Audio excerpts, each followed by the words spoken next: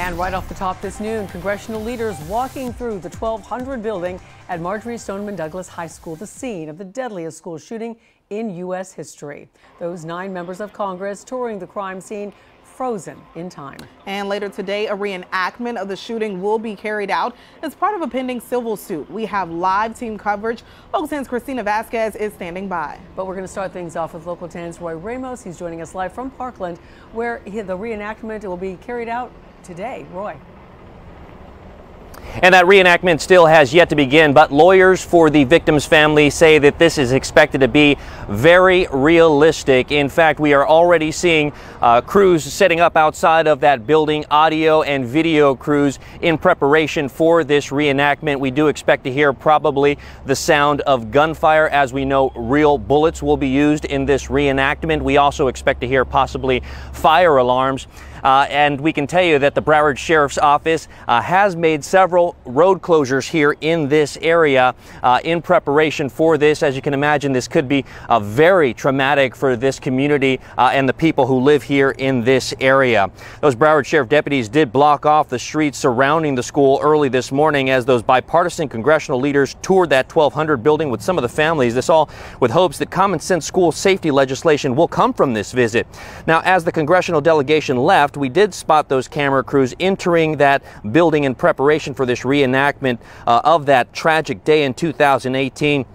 That reenactment expected to take place in just a few moments. It's all part of an ongoing civil case filed by some of the victims' families, where we have learned that live rounds again will be used. 140 bullets are expected to be fired from an AR-15 into a bullet trap, similar to ones that we've seen online. We still have yet to see one out here today. Now, that building fire alarm also expected to sound, and families just hopeful that through this reenactment they can convey to a jury there is no possible way that former school resource deputy Scot Peterson did not know where those shots were being fired from.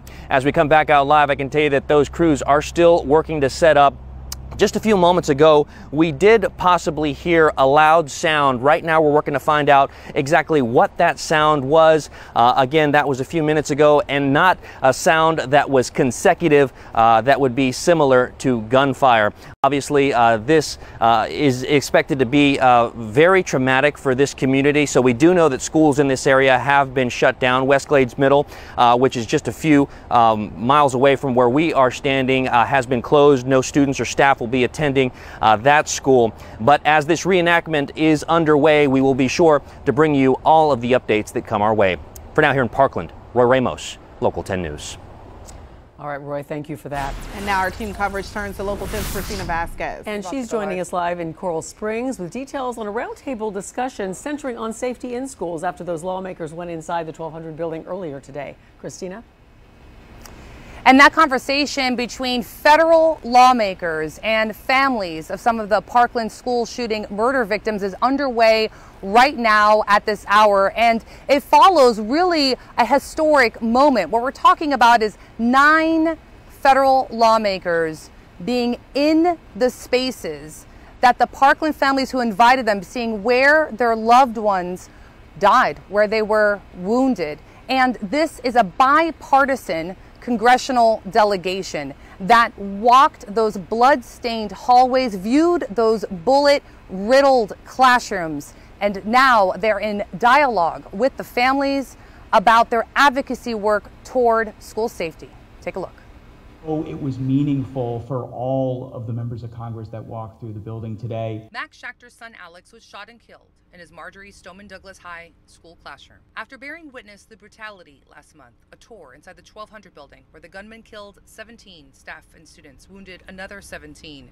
Schachter had a call to action to lawmakers. Every legislator, every member of Congress should understand what happens when you don't prioritize school safety. Meeting that moment, Democratic Congressman Jared Moskowitz of Parkland. Parkland was the safest city in the entire state of Florida based on crime statistics when this event happened. And it is now home to the largest school shooting in American history. Who then tapped Miami Republican U.S. Representative Mario Diaz-Balart. If we can't get together and work together on this, and then, you know, what the heck are we doing? The pair bringing federal lawmakers into conversation with Parkland families. That's why I'm so excited that we're here, because federally, we need to pass Alyssa's Act so every school has their panic button as their standard level of school safety protection in every school across this country. Co-chairing this morning's historic moment, a bipartisan congressional delegation tour of the Parkland school shooting site. You watch it on TV, you see it from 1,000 feet away. You don't see what happens when a school is turned into a war zone.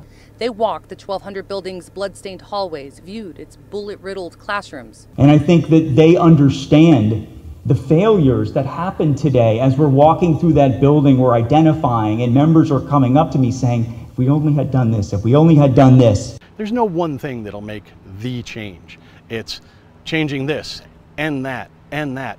It's working together across the aisle to find the answers that neither side has on their own. Tony Montalto, father of Parkland murder victim Gina, is hopeful the tour will offer the lawmakers perspective and communicate the sense of urgency they feel to improve school safety. The whole point is to continue that conversation, and yeah, this reinvigorates with emotions and with images. While we have huge differences, and that's healthy in a democracy, and we debate all sorts of things, that there are things that are kind of like no-brainers. And so we see these Parkland families this morning as this day has been unfolding, continuing what has now become their lifelong work of channeling their anguish into action, telling lawmakers from both parties that school safety is not a partisan issue, but it is a pressing one. Reporting live for you, I'm Christina Vasquez, Local 10 News.